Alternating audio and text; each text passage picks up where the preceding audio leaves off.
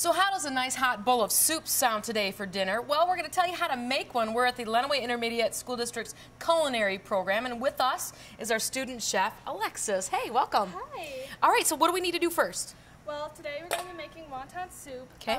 Here. All right. The first thing that we do is take a half pound of boneless pork loin that's dump it nicely in. chopped. We're going to dump it in there. Okay.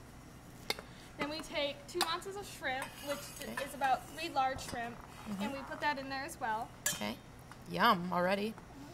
1 teaspoon of ginger, Okay. freshly minced. 3 garlic cloves. 1 tablespoon of soy sauce. Yum. Okay, the sauce sounds good so far. Smells really good too.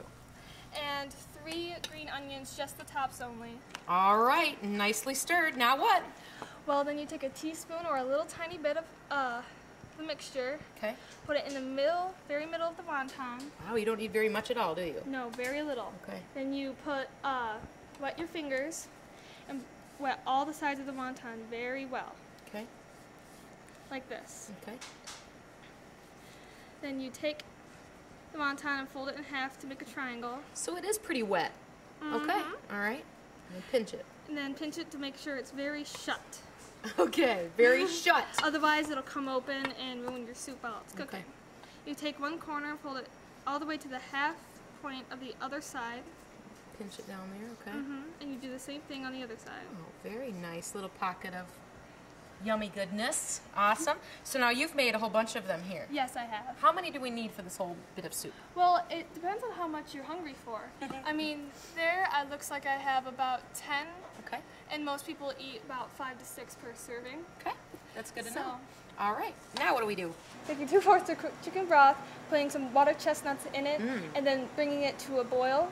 And once it's boiling, I'm going to take all the wontons and drop them into the Okay. soup. Well, let's get that going, and I'll get the water chestnuts. And will they just rise to the top?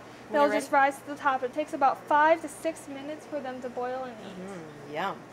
Ooh, this looks really good. Thank you. I think this would be a great dish on a really cold day and everybody's just kind of looking for something quick to eat. Let's try it.